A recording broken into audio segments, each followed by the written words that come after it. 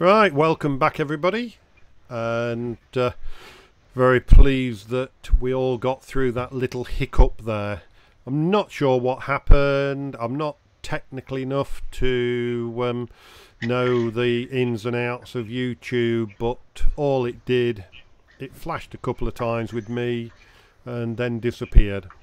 So for those of you who are already back, if in the future, if that ever happens again, what you need to do is just to go off, look for a new icon, just like you join normally. I'll quickly produce one. Just give me a couple of minutes to produce a new icon, and then you'll be able to log on again, and off we'll go again.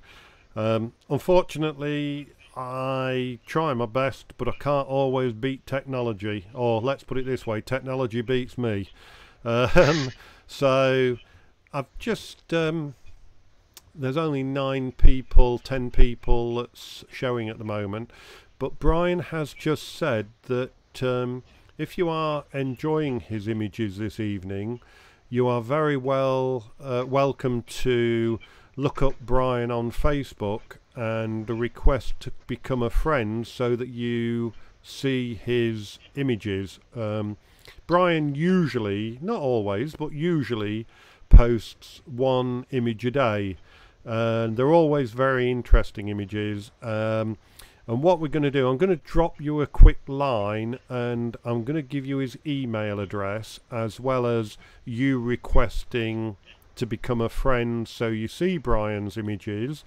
If you could also drop him an email so that he knows who to expect, because he doesn't accept everyone. He just accepts those people that he knows. Well, of course he won't know our members' names, but if you drop him a line on an email, he will know and expect to get his a request on Facebook to become friends and see his images. I don't want to give out his email over here, so I will send it to you privately. So so for those, we've had quite a few join just in the last few seconds, so that's a quick message from Brian saying if you want to see more of his pictures, then become friends with him on Facebook, and then you'll be able to see his post, which is usually 1 a day. But do send him an email just so that he knows you're from Dunholm Camera Club. All you've got to put in the email is, "Hi Brian, just sending you a Facebook request," and he'll know that you're a member from Dunholm then, and just put Dunholm Camera Club. Right, I'm going to hand you over to Brian, because people are just popping up again. We are a few short, but we are about on time, so we'll hand you back to Brian. Over to you, Brian. Okay, right, we'll move on to the next image then.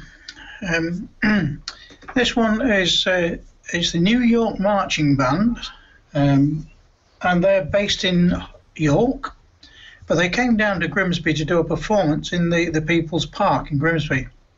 It's a 6-piece band, 2 trumpets, saxophone, 2-bit saxophone, trombone, sousaphone, which is interesting, and a timpani guy. And they do all the marching bit, going in and out to the audience, and really entertaining the audience. And they have a huge repertoire, but if you notice from this character, there's no music.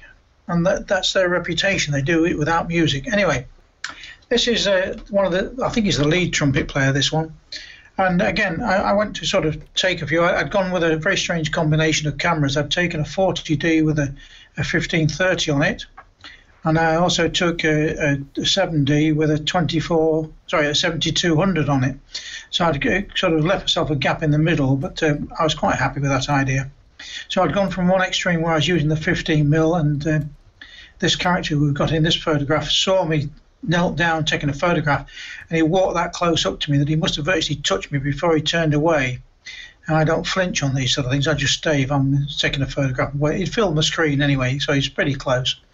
And then the 200 on the, which is this one's taken on the 200. I've got a bit of a problem with this background area here, brightness here, which is fine. I'm not too worried. Again, I'm not worried about whether these are judged competition images or not. I'm just taking images that I enjoy making. And I've got this character here, but does that matter? And I don't think so, because he's sort of soft, blurred, and you can see he's got his camera in his hand. He's know what he's up to. He's going to be taking the photograph from the other side in a minute. And I think this guy here actually is the percussionist as well. And I think he's talking to one of the young lads in the audience and sort of entertaining him at the same time. So there's things going on. But I like the detail we've got in this one.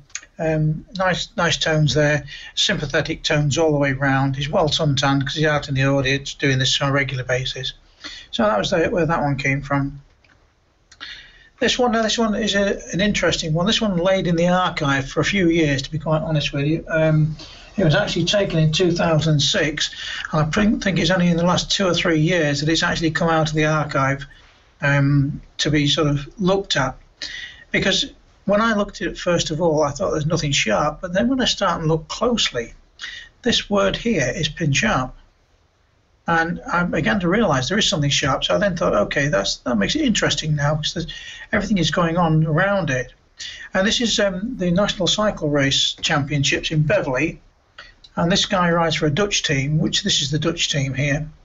And I've managed to pan, I think I'm on a 1/60th of a second pan. And he's not very far away from me, so it's a very fast pan. And to actually get anything sharp is quite an achievement, I suppose, really. But we've got people in the background again, and the look is that they've filled in the gaps. And there's no way I can see that when I'm taking this photograph. I'm struggling to keep my centre point on this point, never mind anything else.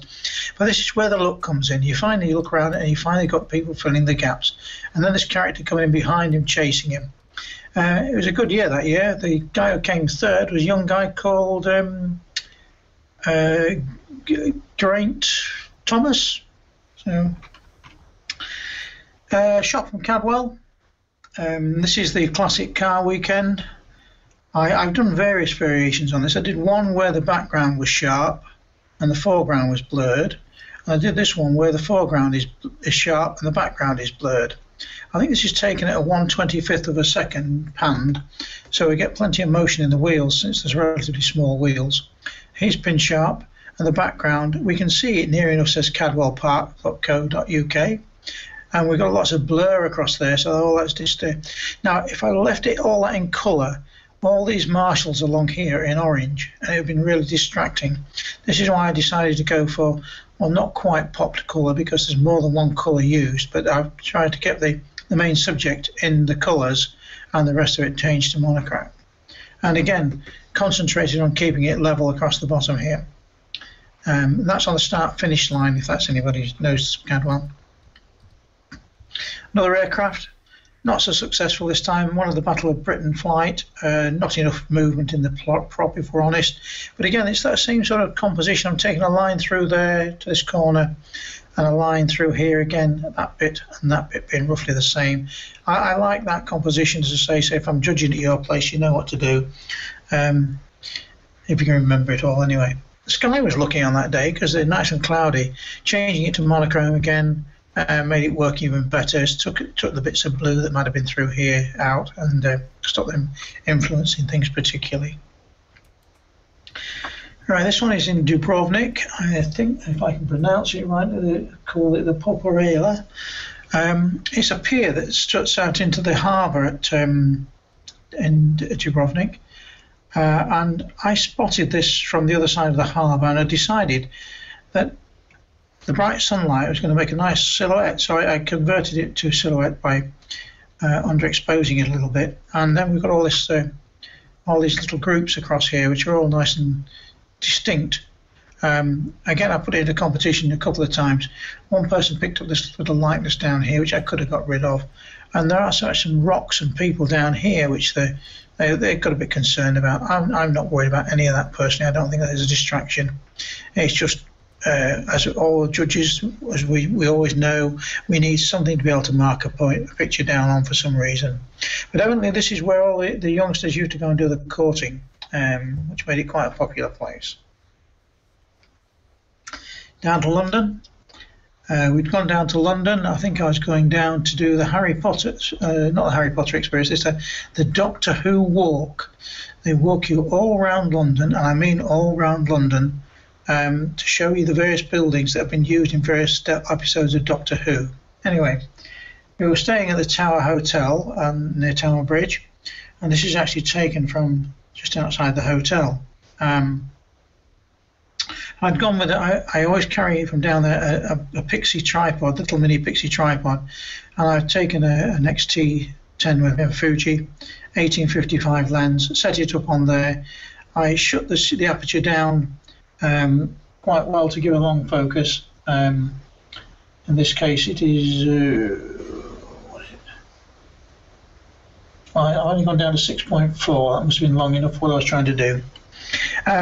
I mounted it on the wall, not ever so safe because it was a bit of one of these pointy walls, apex on it, but I managed to get it wedged and I held it, and I used a timer to release the shutter, so it was 10-second delay, and then went for it, and I was really pleased with this. I've got it composed, so I've got the horizon line on the third, and this is on the third again. Nice blue night sky coming across the top there, the gold in the background here, plenty of colour down here, lovely reflections in the river with a bit of movement in there as well, just about. What was the actual exposure time? The exposure time was 3.5 seconds. That's long enough to do that. So you don't need a 20-odd second to do it. 20-odd seconds too often, sometimes it's too long. But that's what we've done with that one. So a little bit of technical explanation there. Now this is the National Mining Museum. This is the Caphead Colliery one in Yorkshire. This is in the Showers, and again, it's the kind of place I'd seen photographs of it from various people like Mike Bennett and who'd done them, and I decided I would go around it. So I think I went round it one day and took all my photographs, and then went back to the hotel and decided I got some missing because I wanted to make a panel out of it. So I went back the next day and took some more, and I think this was taken on day 2 before we went off to the Yorkshire Sculpture Park, which is only just up the road as well. So it's quite a good place to go for a sort of midweek break. You can do 2 or 3 events at the same time without too much travelling.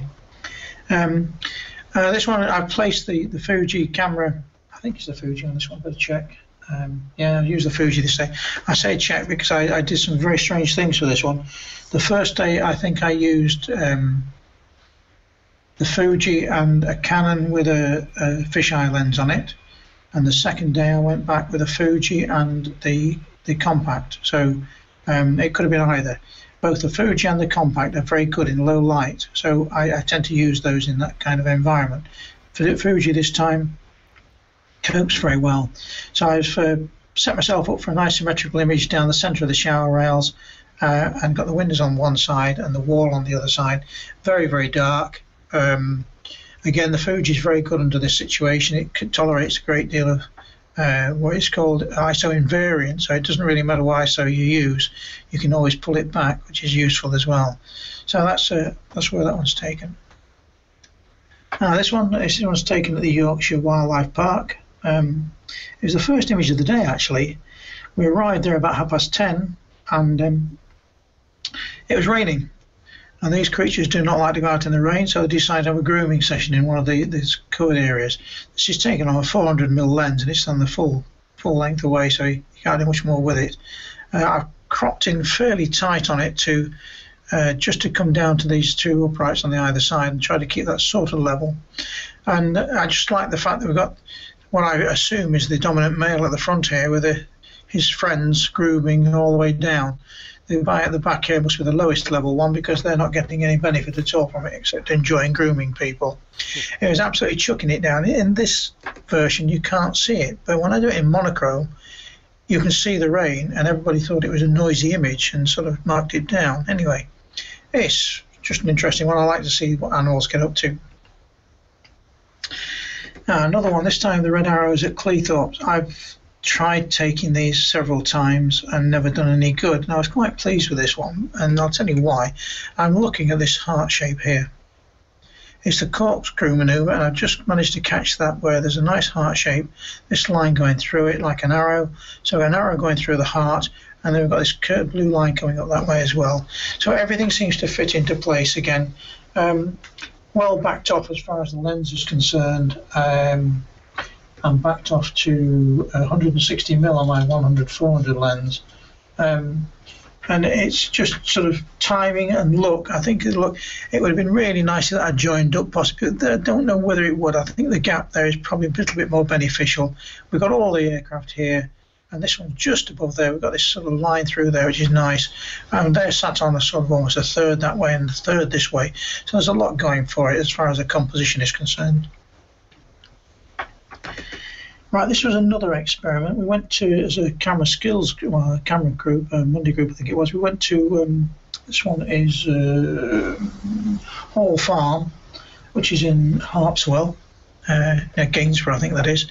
And I'd gone out with the intention of doing some macro type shots, but I don't have a proper macro lens anymore. So what I chose to do was I set up my Canon 7D with a 70-200 telephoto lens, f2.8 lens on, and I put a 20mm automatic tube in between. And I went as close as I could to get the maximum magnification. I think from top to bottom that's just over an inch. And it's shot at f6. So even at f6 there's very little in the background that's going to be sharp, but it does give me enough sharpness for right across the plant, which is one of the things I wanted to achieve. So I use a Manfrotto tripod with the geared three-way head, and I find that's great because I can frame up really accurate with that one, and then I've got a remote to go with it as well. So that's sort of the kind of kit I was using that day. I selected on this acanthus the number of flower heads I want, the 3 here. And it just all seems to fall together for me. Again, the use of negative space, you'll find I use it a lot of the time. Okay, there's some white in the background, perhaps that's going to mark it down, but it doesn't matter.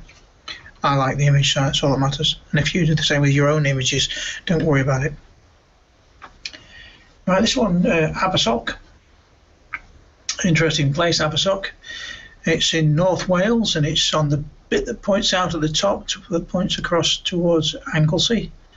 And it's a bit of a strange place because you get there, everybody says it's beautiful, and well, it is sort of. We got there about dinner time, found it difficult to park. I didn't spend too long on the beach there because I managed to take about 30 or 40 photographs very quickly, and decided we'd move on. This is looking back towards the shore from down the peninsula here. I like these buildings on the right-hand side. They're very modern buildings. They're very expensive-looking buildings. And this is the beach area here. So they're actually beach properties, which look very exclusive, and some more over here. So obviously there's some people with a few pennies around there. The other problem I found there is that they didn't have anywhere we could get to eat.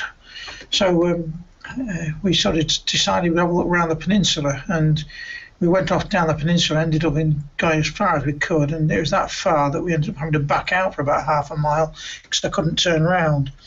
Not a very successful day. I didn't actually get fed until 4 o'clock, which was bad news. Anyway, well, this one, it's a bit of a strange one. I'd spent a day at the Big Cat Sanctuary in Smarden in Kent, and you'd be surprised if that's the kind of picture you come back with. Well, there's one more later on, possibly, if we get that far, which is even stranger. But this is just something I thought the tiger was there. It's an Amur tiger, and it's so close to the fence, and I thought, well, okay, it's the look in its eyes and everything else, and with the grid there, should it be in captivity? Well, I know it should, because they're breeding down at Smarden. They're doing a grand job, and in fact just recently they've had some cubs, which they've got a big photo opportunity geared up for about this time of year, which they had a draw for who would actually be allowed to go down and have to sort of handle the cubs and take the photographs, and they had to cancel it because of the COVID, this unfortunate pandemic. Anyway, this was one of the shots I took there. I took quite a few of the animals themselves.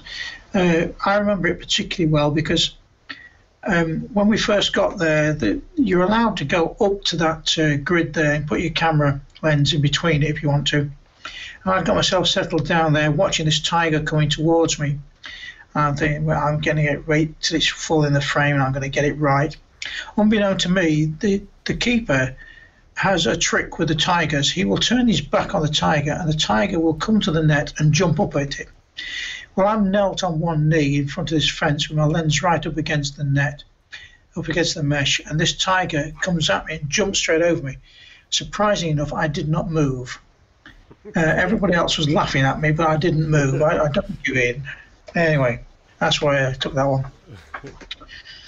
Okay, so this is obviously Leicester Square. Taken on a compact again. I think it's on the Fuji again. We have a habit of walking around London at night.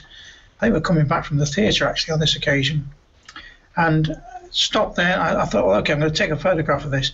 And with this one, I think the whole point about this one is look, because virtually everything is lit up, and it fills the frame nicely, and there's some nice tones in there. And again, I think it's the only the fact that the camera's got these special qualities that I managed to get a photograph out of it that's of anything like worth printing. But yeah, interesting. Another one at Cadwell. Now, I don't know how many of you know Cadwell, but at the end of the fast start finish straight is a curve called Charlie's, which is a very shallow curve, which goes to the left and then starts to climb as it goes up to, sorry, let's get this right way round. It starts at Coppice. Coppice is the left-hander, sorry, at the end of the straight, and it's going up to Charlie's, which is a big sweeping right-hander. And it's blind as far as the photographer is concerned. You can hear the bikes coming down the main straight, and it's up to you to sort of be ready. So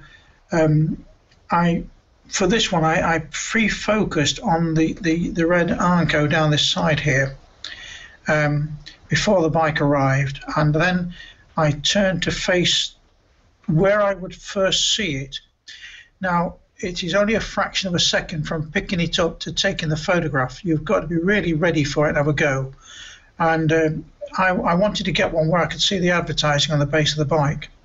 Now, one of the consequences of this is everything else goes out of focus, but anybody who's done this kind of photography knows that you can't get everything in focus. Even if you've got it bang on and you've taken it as they're going past you, because the back and the front of the bike are at a different position and effectively you're travelling at a different speed relative to you, to get it all sharp is virtually impossible. So there's almost certainly going to be somewhere that's not very sharp. As long as it's got enough detail in it, it doesn't really matter. Again, we've got movement in the wheels and we've got plenty of detail around here. And again, I've chosen something with plenty of colour. Now, I've obviously watched and watched for these coming up. I don't know, I know roughly when this character's coming up because I've taken notice of who's ahead of him and who's behind him, sort of thing. So you stand a chance of doing it, but it takes a lot of concentration. It's good fun trying it. When you go to Cadwell a lot, you've got to try and find something different to have a go at, and that's one of the something differents I found. Oh, this is a bit of a strange one. This is at Bradgate Park near Nottingham. Again, I'd been over for that photo shoot and stayed overnight, so we went into Bradgate Park in the morning, so I'd been told about the deer there. It was the deer up time, and I've foolishly only gone in with an XT10 with an 1855 lens on it. And I was watching these deer and keeping well away using the maximum length of the lens on it. And this photographer says, you're okay, come on over here, you can get closer. So I went as close as I dared to him. This deer on the right-hand side here, he's been in a mud wallow. And he's actually got himself caked good and proper. He's smelling beautiful for ladies. And I got very close to the point where he actually filled the frame on a 55mm lens. Not exactly the sensible thing to do, it being so that. But I had to watch this lady walking across the field. She'd come from all the way across the back here somewhere, and I'd seen her in the background in one or two of the other images, and I thought to myself, well, she's not going to come past here, surely. But if you look, there's the path. She's only about a foot off the path, and this thing has seen her. And she doesn't take any notice, she just keeps walking. She obviously must have done it on a regular basis. So. But I just thought it made an interesting image, because it's something different. This one, these are the block of flats. I was going to Camden Market, I walked on the way up there. This trio of flats were there. Surprisingly enough, they didn't look quite like that. I was doing an exercise on replacing skies and modifying pictures, and I came up with this one as one of the examples. So I selected the sky and put an interesting stormy sky in. I then went around here and put in much stronger colours, because this is very bleached, and there and here, to get the nice 3 primary colours up there. I then added some sunshine on this face here, added some blue into various windows, and sort of made it look more entertaining. And it was quite a good exercise. People have enjoyed looking at that one. It's good fun. It's not true, it's just me playing. Another one at the National Mining Museum, a straight photograph, but that's not bad for a model, is it? I mean, he looks real. That's the control room in the old mines. Just a quick shot. That one's a record shot, really. Now this one is played about with, surprisingly enough. I mentioned earlier on about the breakwater at the end of Wonderland. This is actually the whale-tail breakwater. That's the whale tail. If you imagine that coming around this way and that going around that way, and this continuing all the way through to it, you can see some rocks in the middle here. That's where that is. So that is the whale tail. That's one photograph taken on a 30-second exposure, giving us a nice milky sea here. 10-stopper, neutral density graduated filter at the top. This castle is Beaver Castle. I'd been to the Tough Mudders at Beaver. I'd taken a photograph of the castle from a distance. I thought, that's decent. So I changed the lighting on it a bit, messed about. This foliage is actually round it from Beaver. Blended it in with the island. Put some water in here so it looked like an island rather than this was continuous. Added some cloud in the background here. Added some more cloud that side of the island, that side of the island, somewhere in between. And surprisingly enough, these polar bears weren't there. They were actually at Doncaster. But I put those in just to fill that space and entered it into a creative competition. It was okay. I think somebody commented they enjoyed it or something. I can't remember now. It doesn't really matter. It was good fun to do it anyway. I keep playing with these creative things, not intended to do anything, just to try and improve my skills as I go along. Right, okay, this is a very simple image. It's a kitchen taken at the Flat Country Museum. It's a 50s kitchen.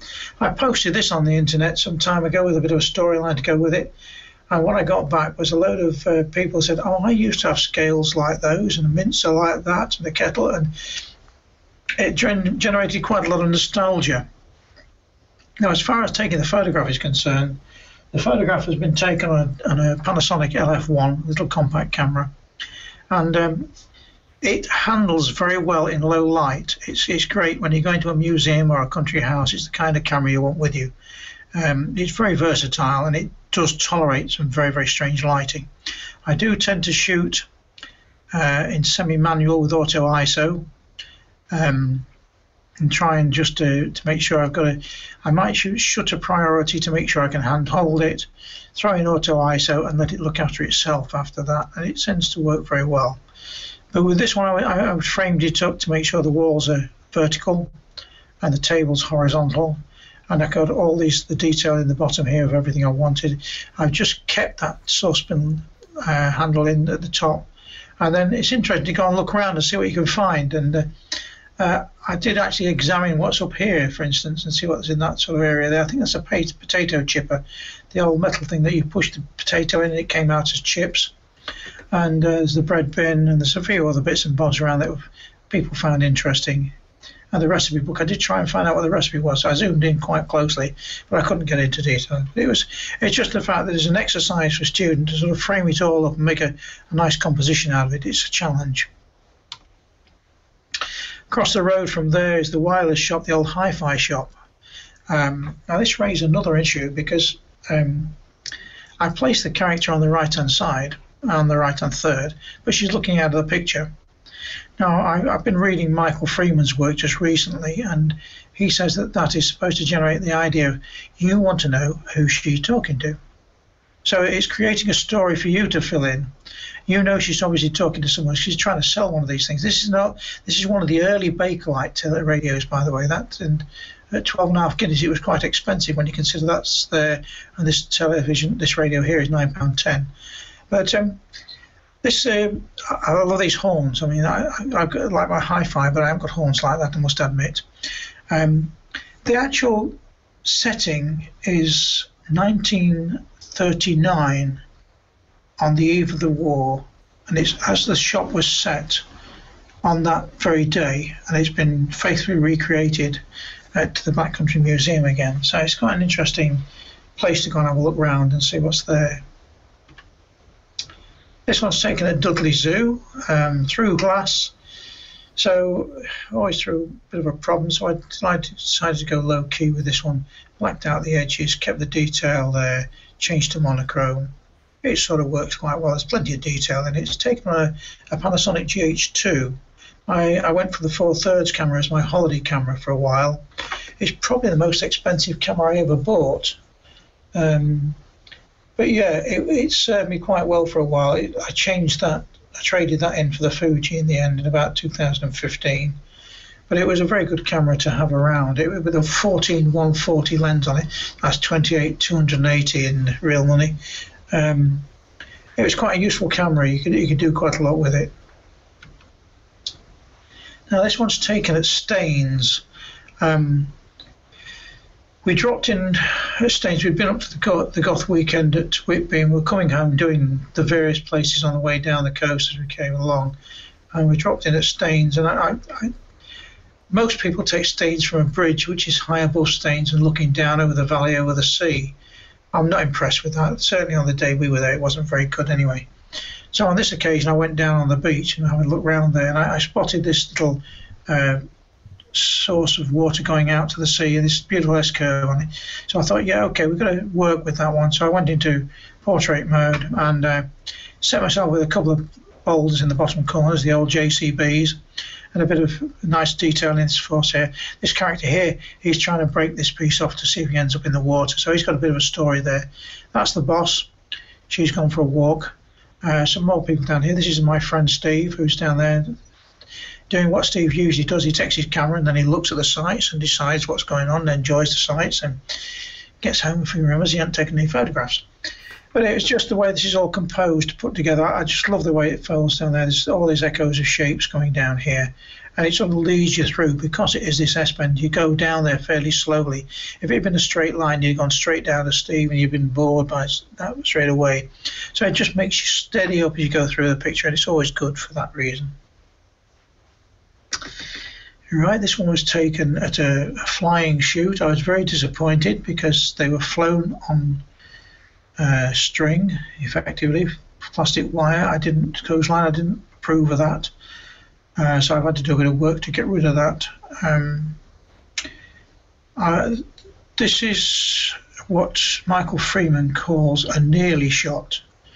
And he has this idea that if you'd waited till the owl had actually touched the post, it would not be anywhere near as interesting as if you catch it just before it gets there. You're anticipating that it's going to get there. It's like approaching a finish line.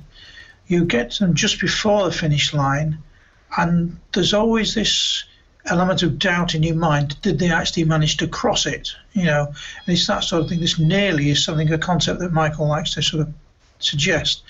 And I've been looking through and seeing that I often use it, so it's something I approve of.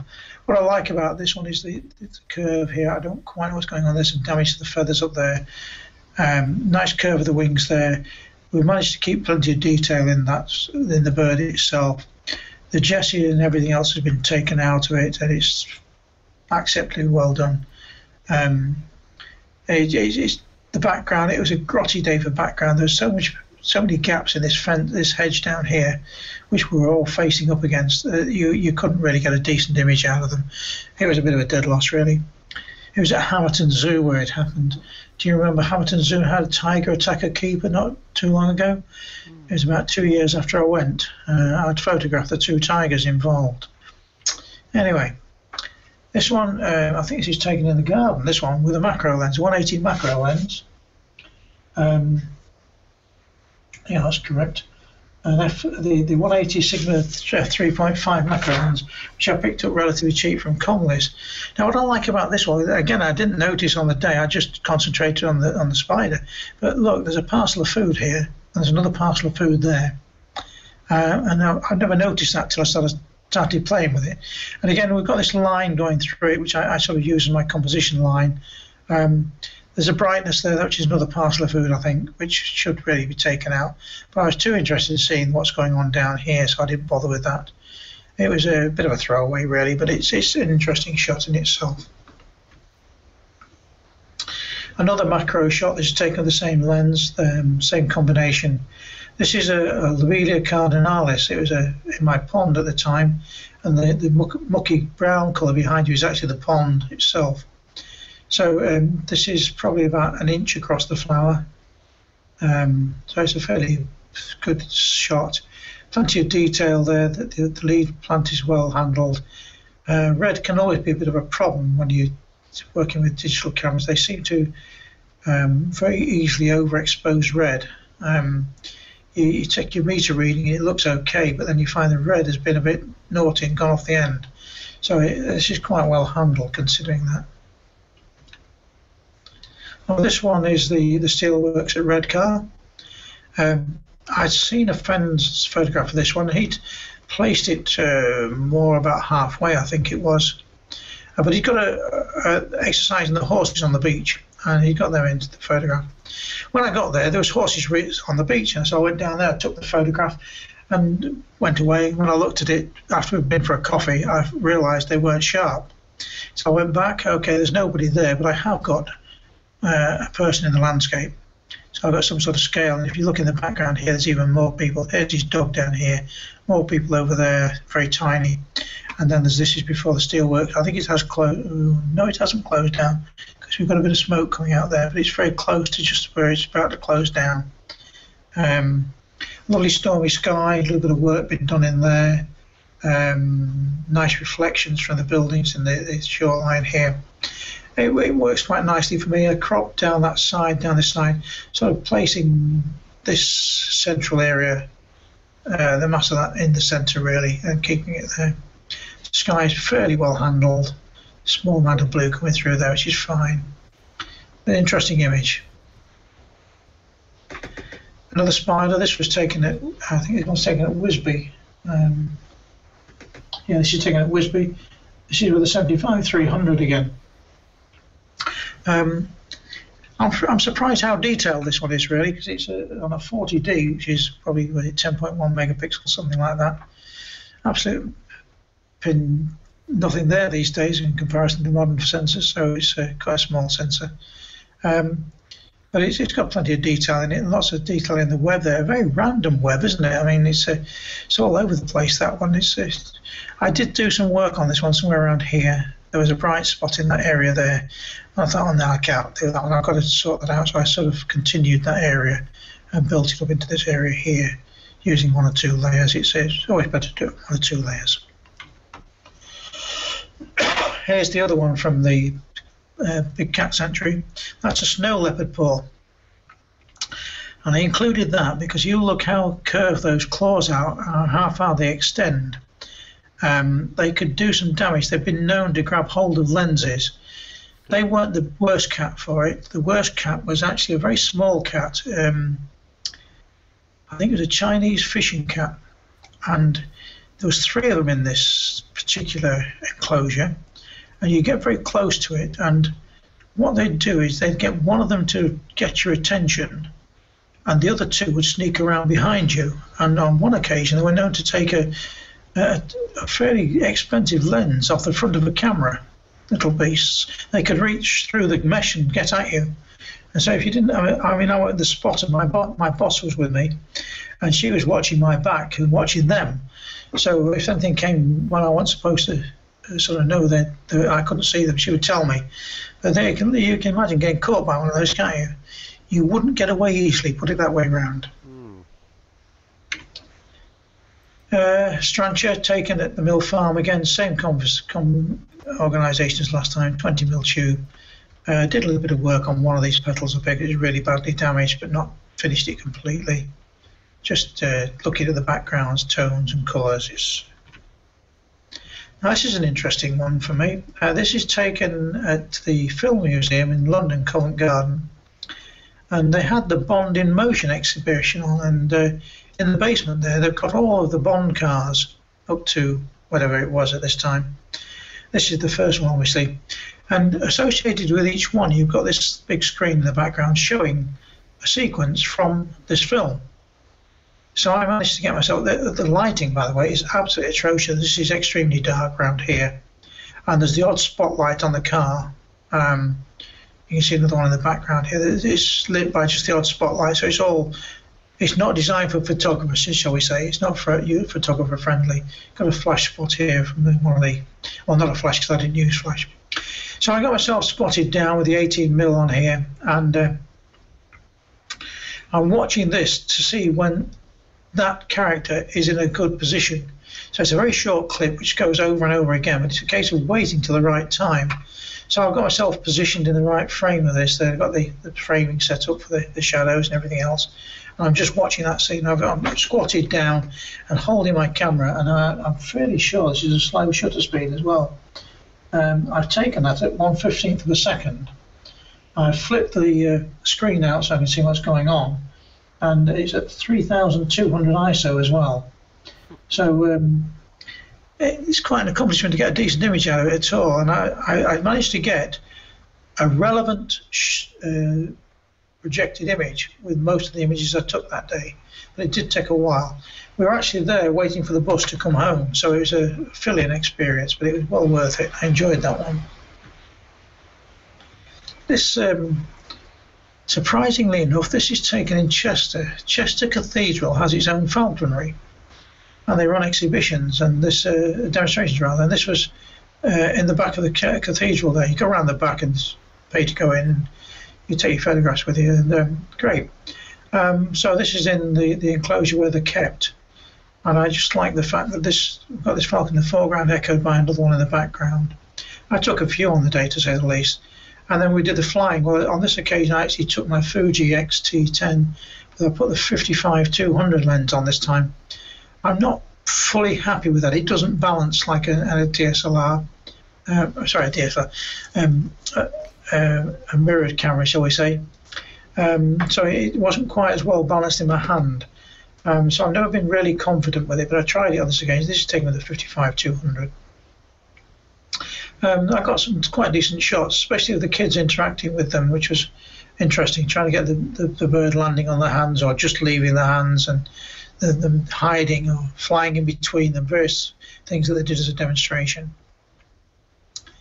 Another quote, okay, to me, photography is the simultaneous recognition in a fraction of a second of the significance of an event, as well as of the precise organisation of forms which give that event its proper expression. So this is where the skills come in, isn't it? This is the ability to look at a situation and decide exactly what you need to include and exclude, and do it in a very, very short period of time. Because like they say, that photograph exists for a fraction of a second, after which it can never be repeated. So this was another quote that I thought was relevant. Just press on. And this is one where I've used that, because at this point in time, I've spotted this conversation going on, and we've just got the right expression. We've got the link here, and this one, we're not sure which one is speaking of, but we've collected it in the period of time where we've definitely got the concentration on both of the mouth open, beautiful detail, gone for the square crop just to keep enough of him in so they can see where the contact is being made, and it sort of works. Beautiful colours in her hair as well, with the auburn hair and the red and the black scarf in there as well. Another one, this is taken at Twycross again. These are prairie rats. The front one's sharp, the second one isn't quite, but does it matter? Not really. They're doing what prairie rats do, observing and eating. And that's about it, so yeah, okay. Now this is, I regularly used to go to the Cleethorpes Carnival Parade. This was a few years back now, because I moved from this spot. This spot is outside a pub at the top of the hill at Cleethorpes. And it's a problem with the lighting because the lighting is very rarely there. It's always afternoon, and the lighting is always coming from behind the buildings. So you really need to get in some gaps to sort of get the lighting coming through. If you go on the other seaside, you're on the wrong side because you're in shadow all the way. So it's a case of getting in the right place, getting in the right spot. I think I've taken about 4 photographs of this young lady. And in some respects, the others might have been more entertaining because she got a white top on and it was rather well filled. But I didn't particularly go for those. This is the last shot I took, and I just love the expression on her face. Now, it's just a shame that I've got this character walking behind her with a white balloon. I could do something with it, but I'm not going to bother because I just enjoy the face. Whatever you say, because of Gestalt, no, it's the... not Gestalt, it's the visual mass. The visual mass, these eyes have the greatest visual mass in this image. The visual mass idea says that eyes are the thing that will draw you first, faces next, people next, and then text. So you've got very strong eyes with a very strong face and a person, and that is really going to pull your eye. I know you're going to go into that occasionally and back again, but you really can always get pulled back to that. So that sort of saves my bacon a bit with that being that white balloon there. Just a shame. Another reenactment character. I love this one because you have to imagine the story he's telling, and it looks to me like one of the fish that got away. It was that big, you know. It's one of those stories, and he's got his cigar there, and his face is absolute character, full of character in it. And he's talking to the character on the left-hand side, but there's a character on the right-hand side whose face that you can't really see very much of, but you can see enough. It's blurred. He doesn't approve by the looks on his face. So there's a storyline going on there. But what other people have always pointed out with this one, they think it's James May taking a photograph behind him. I don't think it is, but if you look at the hairstyle and the jeans, it could well be James May. Okay.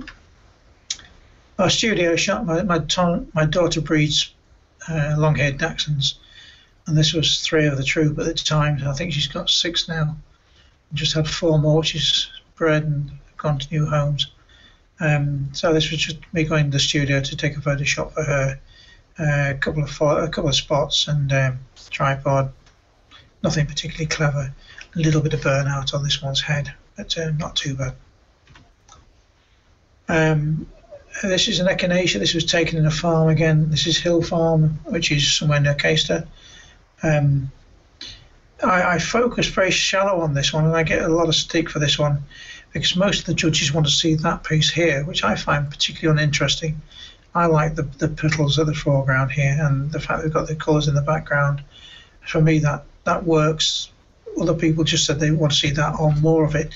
Again, I like my shallow depth of field, so I don't tend to worry too much. A Corsac fox. This was taken at Haverton Zoo.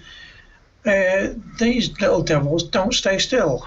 They run all over the place, and focusing up on them is the devil. So it was a case of trying lots of shots and coming up with one. Again, they used negative space. That is a log in the background there. You couldn't get away from that from where you could view them, so it was a case of lump it really. Another long shutter speed. This is a 30-second shot. Again, a 10 stopper with a 2 stopper grad across the top. I set my tripod up down on the sloping slipway that we saw earlier on. Leveled it all up using the various gauges on it. Mounted the camera. Framed it all up. I'd got the filter holder in place already, and the remote attached to it. Once I got it all framed up, I checked on the camera to make sure that its horizontal was still saying the same thing, and it was. Assembled it all, and I took a meter reading, and it was beyond 30 seconds. So what I did was, I think I'd taken it down to f22. I backed it off to f20, and that gave me down to 30 seconds. So I took the shot, and again, I tried this one in a competition, and the judge decided he wanted something in there, like a monster or something. Okay, fine. I thought I'd got the reflection of that, but it's not quite yellow enough to make it interesting. Anyway, no worries. another tricky one. This one is it's in the Great Barn at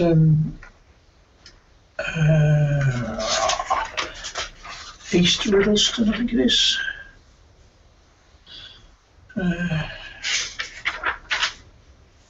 Yeah, East Riddleston Hall.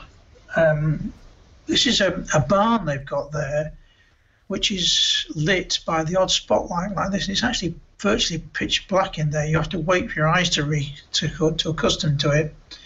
But I could see this coach in the background there, and I decided I wanted to take a photograph of it. So again, I got my little Pixie tripod with me. So I've set my Fuji X-T10 up on an 1855 lens, down on the ground. Now, being the Fuji, which is mirrorless, it means that the LCD screen shows you what the camera is going to take, so you can actually use it to help frame things up. Even though you can't see what's going on, it can. So I used it to sort of frame the image up and then shut it all back down again, set the ISO and set decide to let it run its own time. So I just pressed the button for a 10-second wait and let it go its own, and that's what it came up with. Obviously, there's a fair amount of work gone into that to bring it out in the end, but again, the Fuji, being this ISO invariant, tolerates all this sort of stuff. The unfortunate piece is this one sort of ray of light coming in through there from the vent. The barn is used for weddings. Must have some more lights in it somewhere, but when we went, it was just there was a door open and that was it. You could go in, but there's no light going in worth talking about. Just a quick one there, Brian. We are just past 9 o'clock. Do you have a few to go yet, or? Oh, yeah, I'm halfway through. Oh, right. I came with plenty. I'll just talk about this one, then we can pack it. I'll just have a look which one's after it. Yeah.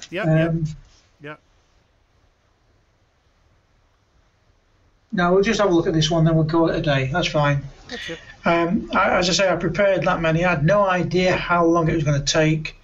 But this one, I do my one bit of event photography quite often is going to what we call the Links League Evening Road Race League, and this is a series of cycle races that's held at various venues in Lincolnshire, right down from Grantham up to Barton and across to Grimsby, and this is taken at Fulstow. The problem with this kind of event is that it starts at 7 o'clock at night and it runs through till 8:30, any time from April through to August. So the lighting can be, shall we say, challenging. And what I've done is I've developed a system whereby I now shoot in manual. I set my shutter speed and I set my aperture that I require, and I throw in auto ISO with a bit of restrictions on it. For a shot like this, I actually frame it all up before I start. I pre-focus on this white line down here.